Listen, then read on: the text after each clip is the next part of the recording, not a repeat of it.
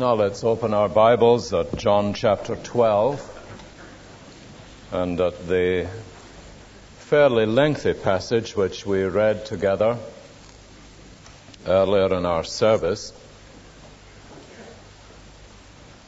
Many people divide the Gospel of John into two parts, as you may probably know.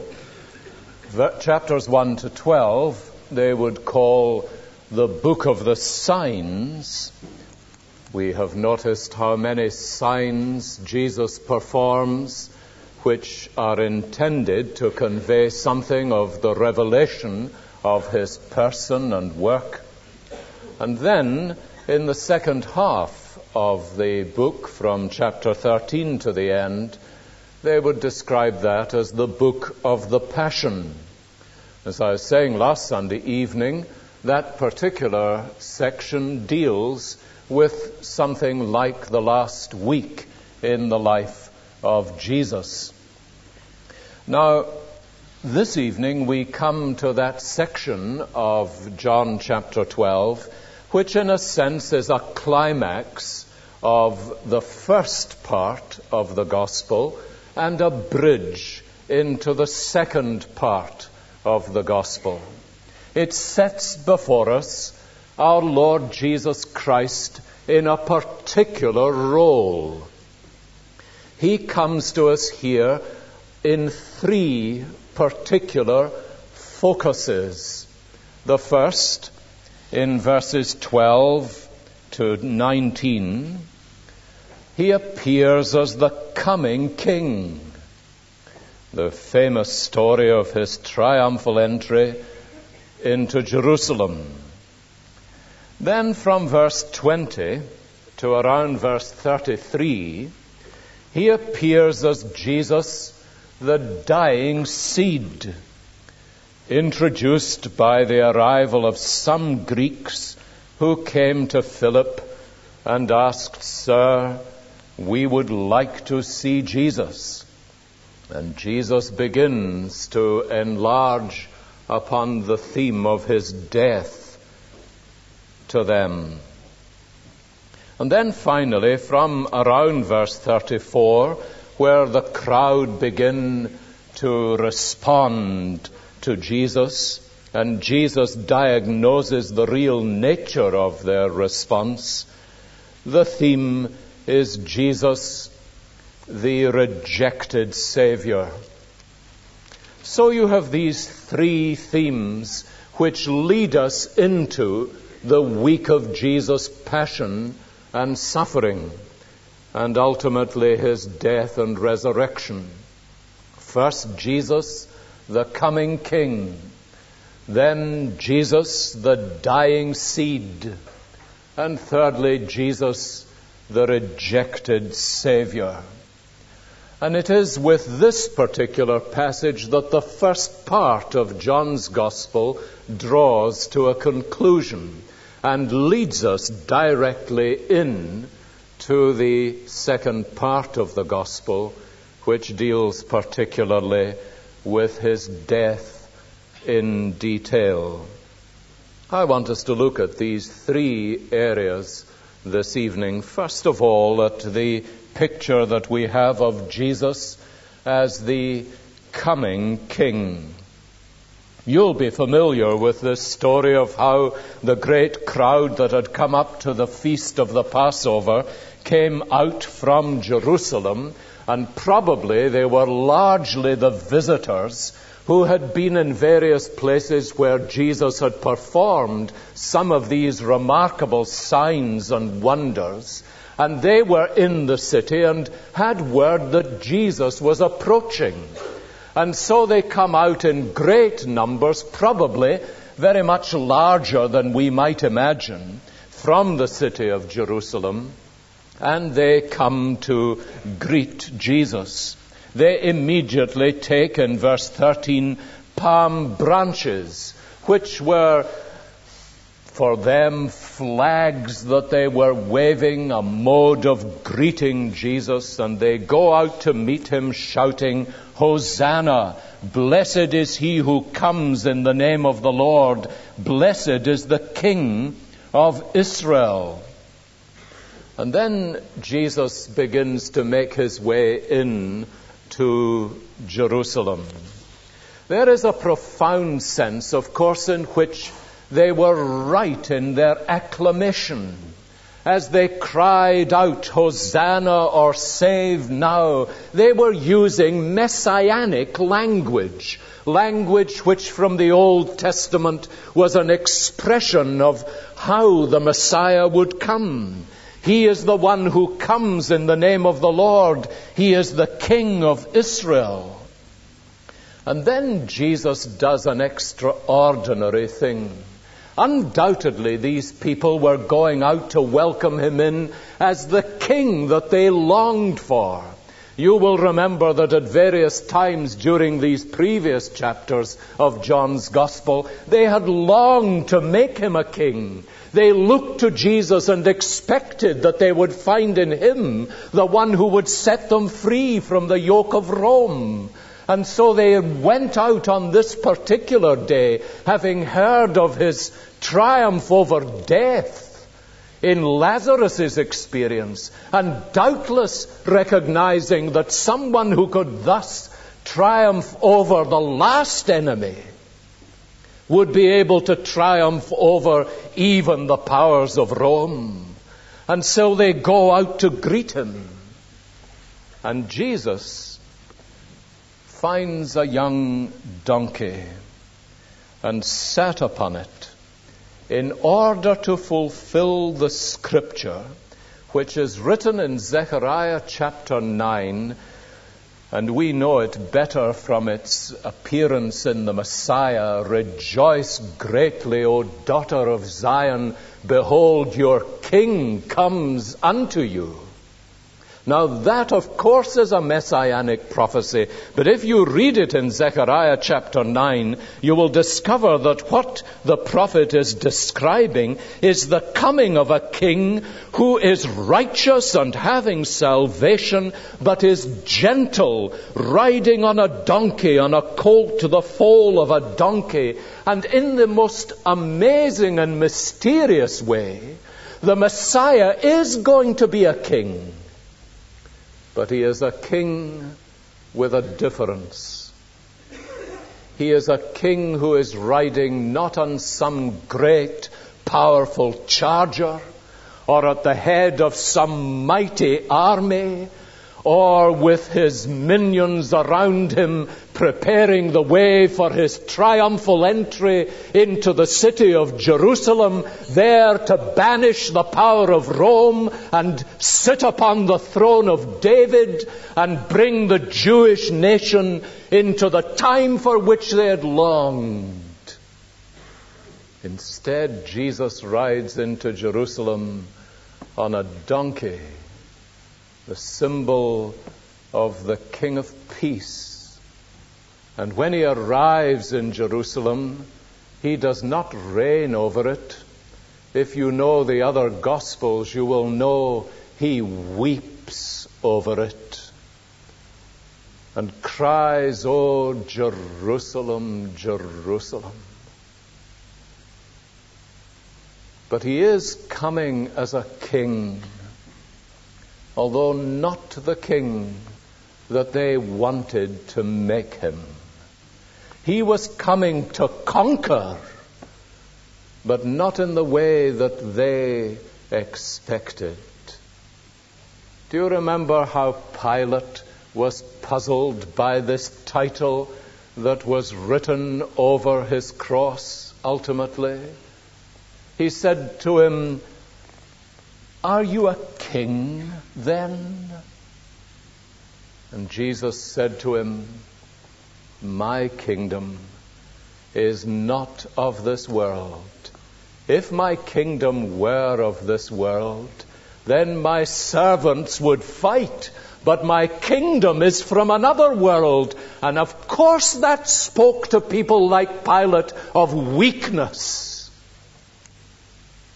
And it tends to speak in worldly terms to people who do not think in biblical and God-centered terms of weakness. Jesus riding in a donkey into Jerusalem. The thing seems pathetic, with these people waving their branches and crying, Hosanna.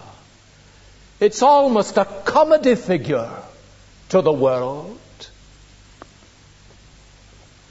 But when Pilate began to examine Jesus, I wonder if you remember how he began to speak to him about the power and authority that belonged to him, against which Pilate had no power, even though he was the representative of the whole of Rome. He said to him, "Do you not know," said Pilate, "that I have power to crucify you and power to release you?"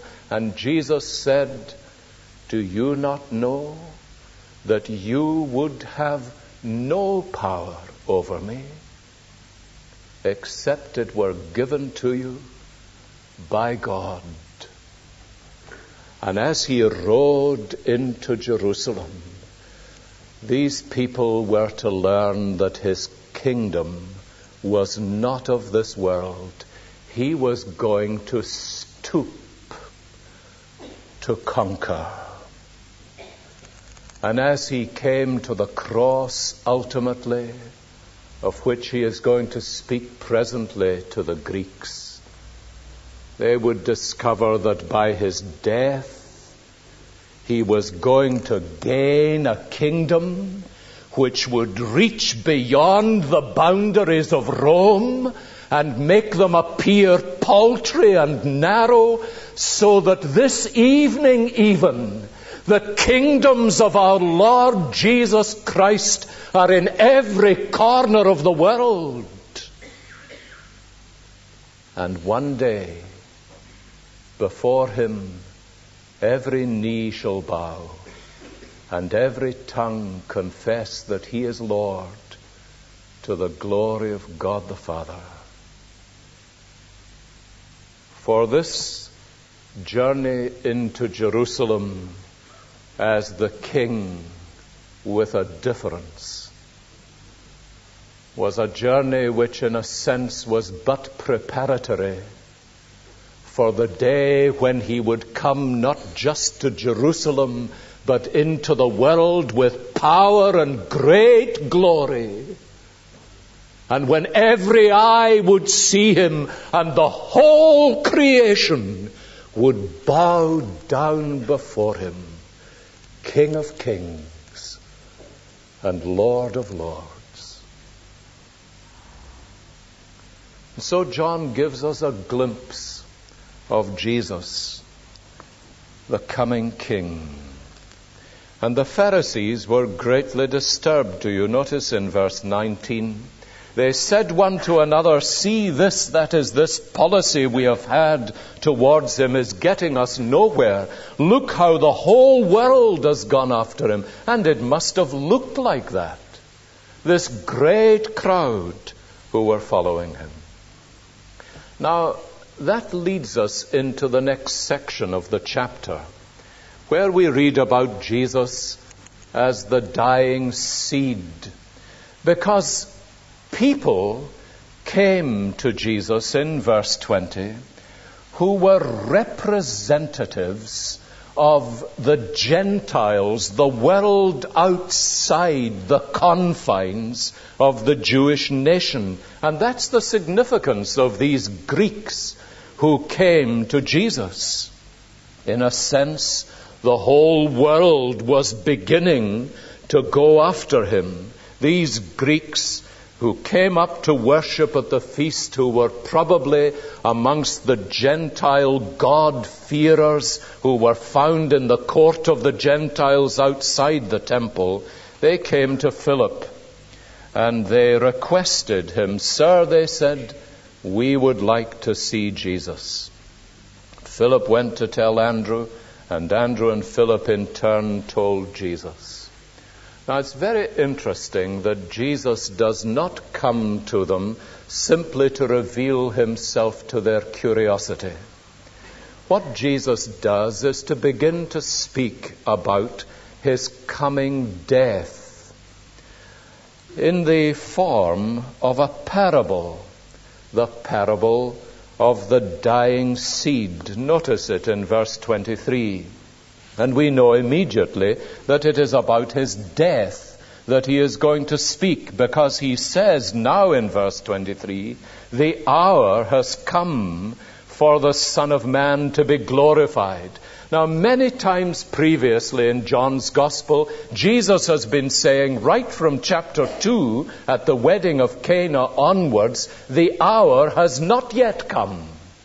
When his mother asks him, they have no wine, he says, what have I to do with you? My hour has not yet come. And again he says something similar to this at various crises in his life and ministry. The hour has not yet come. My time is not yet. And constantly he is speaking about this particular hour, which he now says in verse 23, has arrived or come.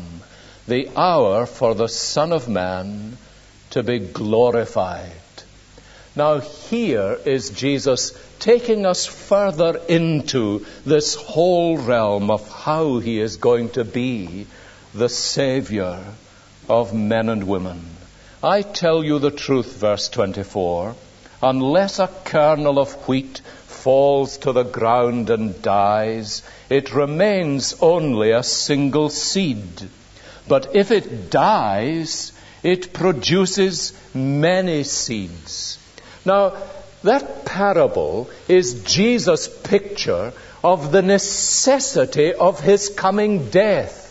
You will notice that not only the multitude around him, but even his disciples himself had not wanted to listen to Jesus when he spoke to them about his coming death on the cross, his suffering, his sin-bearing, and then his resurrection. But now he says there is a principle here, which is the principle of bringing life, of producing the harvest that he has come into the world to bring, of a multitude of people who would become the people of God. How is he going to produce this harvest? Jesus' answer is, the way it happens in nature is the way it will happen in grace. Unless a kernel of wheat falls to the ground and dies, it remains only a single seed. But if it dies, it produces many seeds. Now, the principle is very obvious. It is that the seed which falls into the ground gives up its own life. Out of its husk, new life bursts and appears. Many seeds come, and ultimately there is a great harvest. Now Jesus says the principle is that the Son of Man will have to give up his life in death in order that the harvest of the gospel may be reaped in the lives of people like these Greeks, that is.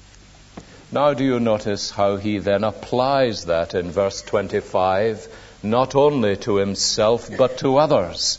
The same principle. The man who loves his life will lose it, while the man who hates his life, which of course is a comparative term and means gives it up or gives it away in this world, will keep it for life eternal. Now, what is Jesus saying? Well, he is saying what you want me to do is to hold on to my life. This be far from thee, Lord, they said to him when he told them about suffering and death and Calvary and all its pain and anguish and being a sin-bearer. This be far from thee. But Jesus says, unless I give up my life, it will produce nothing. It is in dying that fruit will be born from my life. Now we have seen, of course, how gloriously true that is. The necessity of his death in our place for our salvation is what Jesus is speaking about.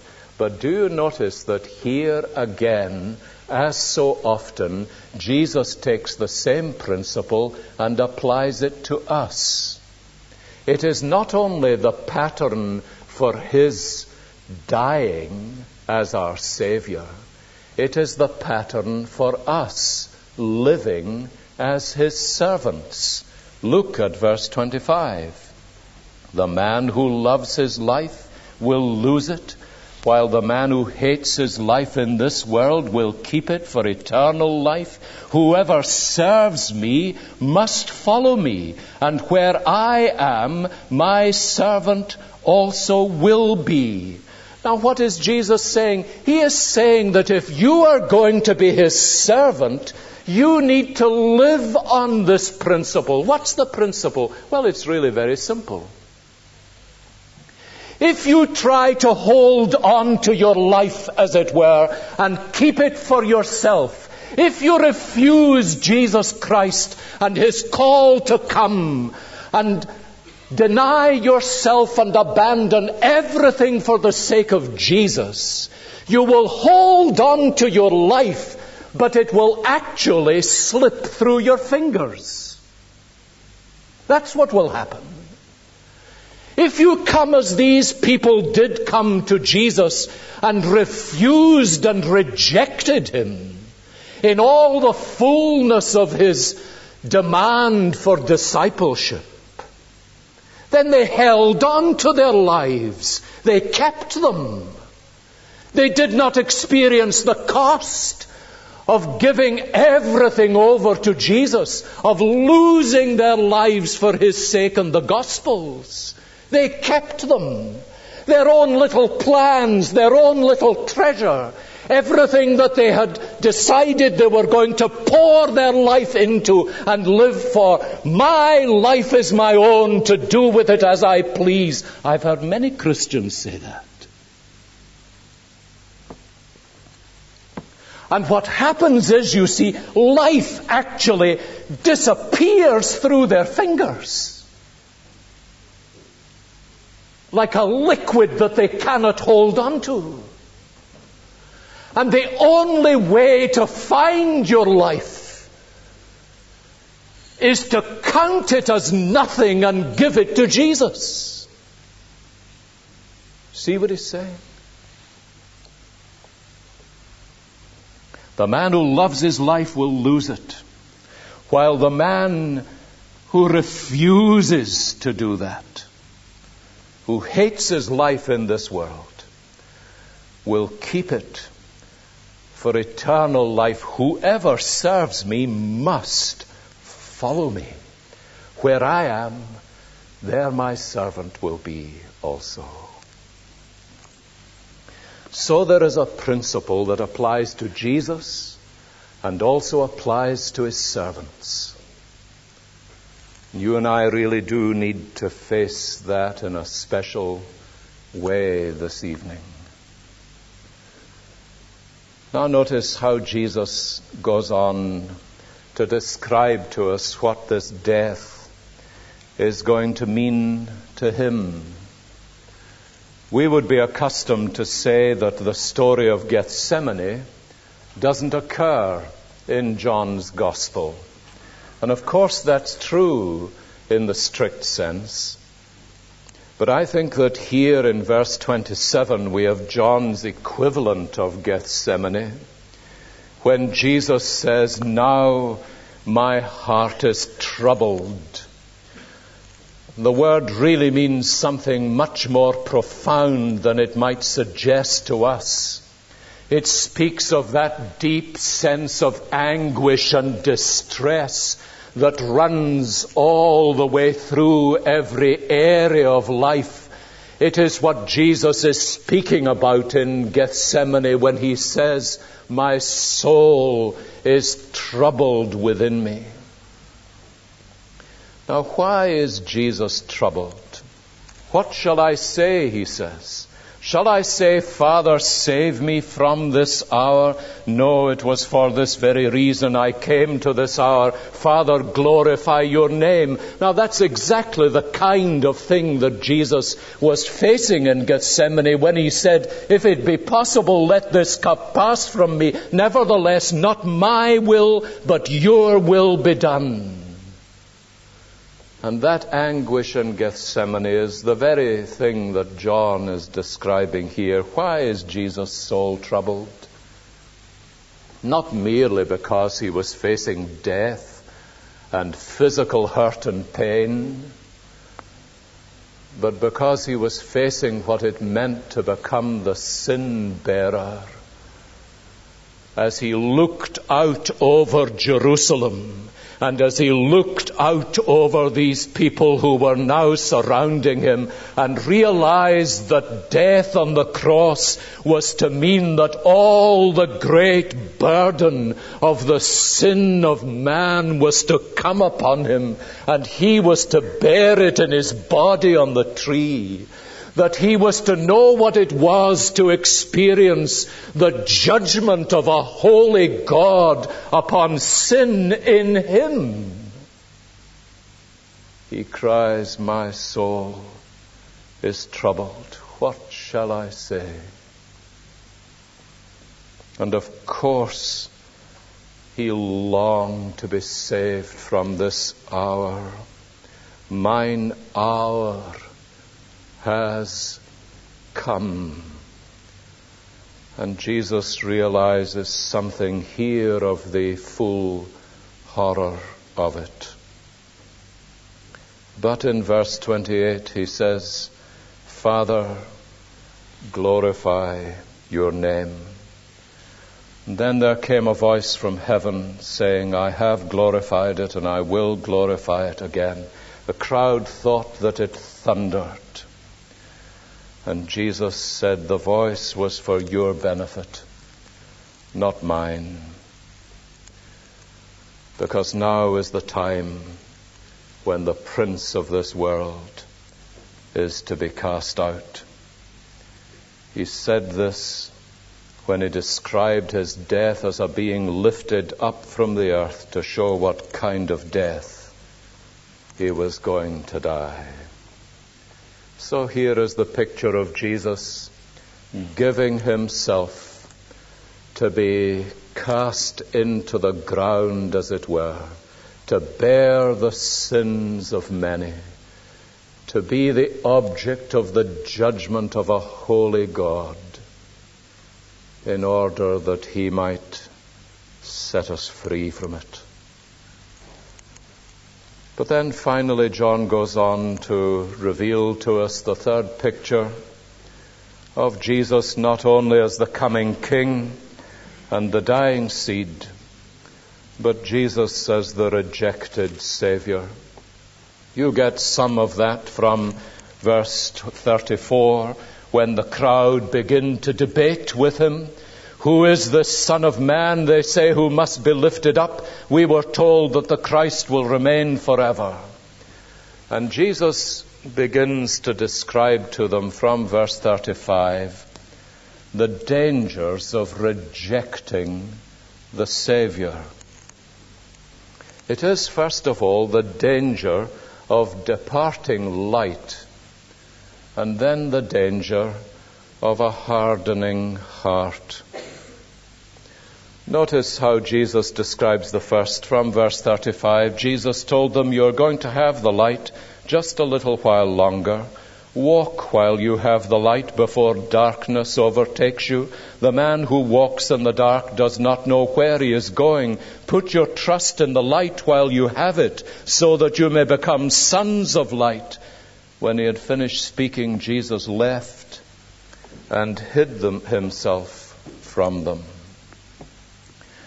Now, of course, we've come across before in John's Gospel this picture of Jesus as the light. But what he is speaking about here is the departure of the light. Here they are, you see, having, as it were, basked in the light of Jesus for 3 years, many of them, because these were the people who had been all round Galilee during the time he had performed his signs. They had watched him, they had listened to him, and the light was there shining upon them. You see what's happening? They are rejecting the light. And Jesus says, put your trust in the light while you have it, so that you may become sons of light, because you only have it a little while longer. Now this is a note that you find frequently in Scripture when people are rejecting God and His voice and His word. There comes a time, for example, in Israel's history, where God withdraws His word, where the day of grace for these people comes to an end. And here for these people, certainly it was true, when Jesus had finished speaking, He left and hid Himself from them. So that so far as we know, this was His last public utterance to them. And one of the ways in which we can reject Him is by this whole spirit of putting Him off, you see. It's a really dangerous thing to do. I reckon that there are many people who have had special seasons of grace in their lives when God has been dealing with them and speaking to them and giving them peculiar opportunities, and these days they have treated lightly. They have regarded them cheaply, and they pass by. Now, I can only tell you, I have watched this happen in people's lives. I've lived long enough to see people grow through various stages of maturity. And I have seen periods in people's lives when I've been aware that God has been graciously dealing with them and pleading with them and bringing the light to bear, as it were, upon their lives. And they have paid little heed. And to these people, Jesus says, you're going to have the light just a little while longer. Just a little while longer. Do you notice the other thing that he turns to focus attention on from verse 37? And that is the whole principle of the hardening of the heart. I suppose it's linked with the departure of the light. The heart begins to become hardened. Jesus quotes from Isaiah, do you notice? Or perhaps it's John who quotes from it, from verse 53 and then from chapter 6 of Isaiah. And it speaks to us of how the eyes are blinded, the hearts are deadened, the people cannot hear or see, nor turn to God. And the reason is that a process of hardening has taken place. Now, it's very interesting that John says in verse 41, Isaiah said this because he saw Jesus' glory and spoke about him. Because many of these people were in precisely that position. They were experiencing a hardening. It's a very real thing. On this lovely sunny day, you know, if you had gone out into the garden this afternoon and you had put down two objects, one some ice cream and the other a piece of clay, the same sun would have beat down on both of them, and you know exactly what would have happened to them. One would have been melted down and the other would have been baked hard. The same opportunities, the same grace of God, the same expression of His love and tenderness when the Son of Righteousness arises on us, can do exactly these two things in two people alongside each other. One is melted before God into glad, willing love and obedience.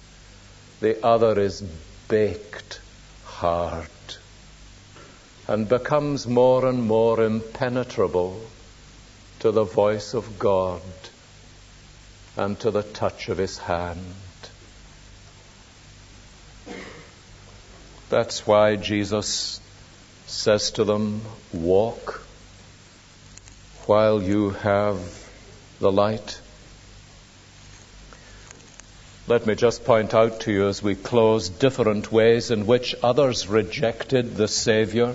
In verse 42, many among the leaders believed in Him, but because of the Pharisees, they would not confess their faith, for fear they would be put out of the synagogue. They loved the praise of men more than the praise of God. I just wonder how long they went on, more afraid of men than of God. That's one way of rejecting the Savior. You notice how Jesus highlights another in verse 47. As for the person who hears my words but does not keep them, I do not judge him. I did not come to judge the world but to save it. There is a judge for the one who rejects me and does not accept my words. What's that judge? That very word which I spoke will condemn him at the last day. Do you notice this different kind of rejection of Jesus? This is the rejection of Jesus by those who accept His words, who say, great, wonderful to hear His words. They hear it, they receive it, but they don't obey it. Jesus says, there is a judge for the one who thus rejects me, and that judge will be the very word that I've spoken. On the day when the King of glory comes in all His splendor. Do you know what He's saying here? What He's saying is this: the very word that you refuse to obey will sound in your ears as the judgment of God. So really the lesson that is to be learned from all of this is very simple. It is that the only wisdom in the whole world worth learning is that the place where I'm going to find real life is when I give it away to Jesus. And I'm ready for any cost for the sake of doing that.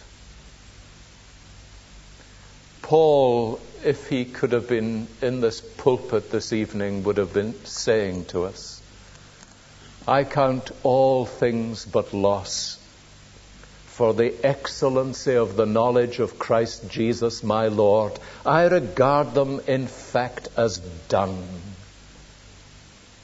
in order that I may win Him. Have you learned the basic law of life yet? Let's pray together.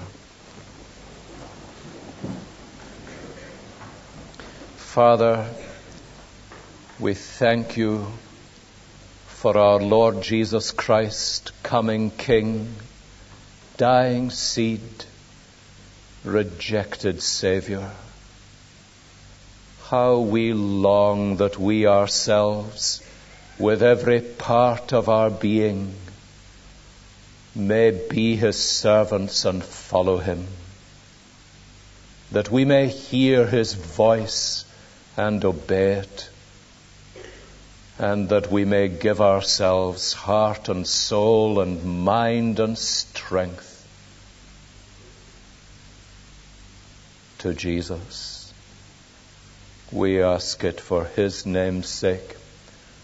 Amen.